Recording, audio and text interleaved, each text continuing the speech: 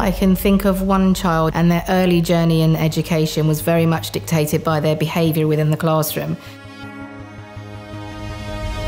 Using assistive technologies is valuable for all, but it's vital for some. But when I moved to secondary school, kind of just went, oh, you're fine, but I wasn't really fine. The technology that we introduce is available to everybody across a college of nearly 5,000 students. That child's behaviour significantly changed from the moment we introduced the technology for them. We're enabling our future generation to all be at the same level and have the same access.